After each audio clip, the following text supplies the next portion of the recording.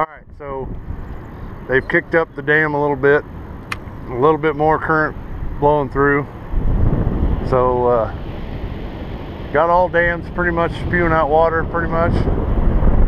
So we decided to start walking baits. So in older videos I've showed you guys how to do this. You can walk baits while anchored. You don't need a hi-fi trolling motor, you know, 112 pound thrust, $3,000 trolling motor.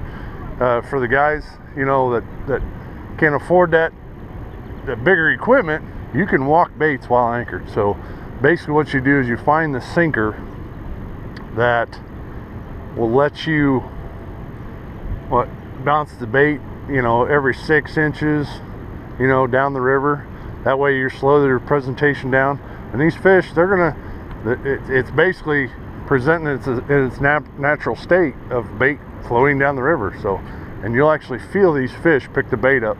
Granted, we are on the Red River where there's loads of channel cat in here, but the technique works. So we're just going to go ahead and show you here real quick. And it's fun. Yeah, and it's so much fun. So I'm just going to lower the bait down right behind the boat. Oh, and it's ridiculous. And then we're just gonna let it, you'll feel the sinker hit the bottom. I did there. Bring it up.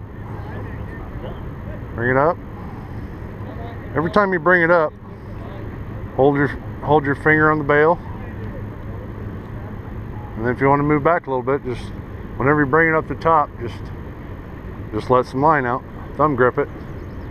These channels are so mean out here that they'll try to straight rip the rods out of your hands. So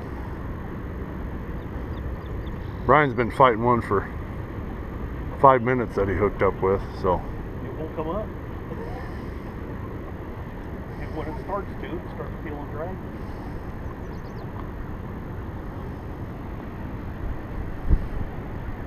It's upset that I'm smacked in the face with a chunk of bait. Oh, right there. Right there. Right there. You can feel them suck it in, and you can put the hurtings on them. That one did just that. You can actually feel them suck the bait in their mouth, and some of them will rip the rod out of your hand. Oh, Brian, bring your rod tip down. Now's when we need the chairs, Brian, if we're gonna walk baits. But yeah, and then once you feel one suck it in, you can either, you know, I like tripping the bail and crossing their eyes. So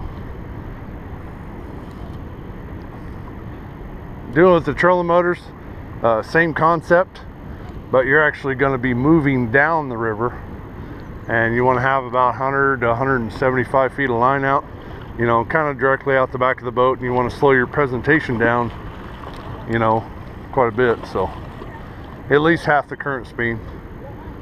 But with this presentation, we're really slowing it down to where it'll give the bigger fish a chance to suck the bait in when it's coming across them.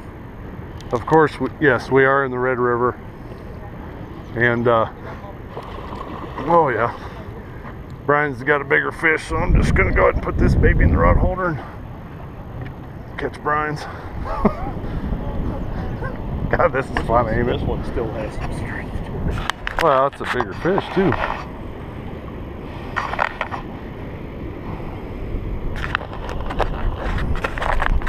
Oh yeah, that's a dandy, Brian.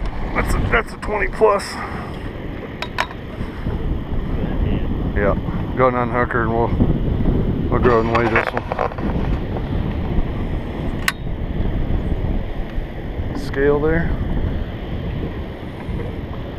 I'd say she's close to 20.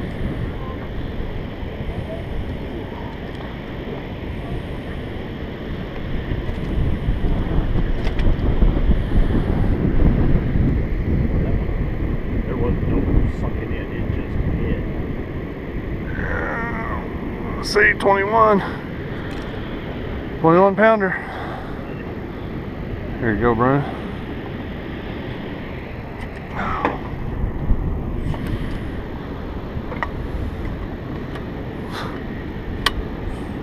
Oh. I felt that. Oh. She's mad. You felt it. Suck it in. No, it just bam. Oh, did it? You tried to rip the rod right out of your hand? Yeah. See, there are two things. They'll either bite it and sit down with it, or they'll try to rip the rod out of your hand. So. And it took off.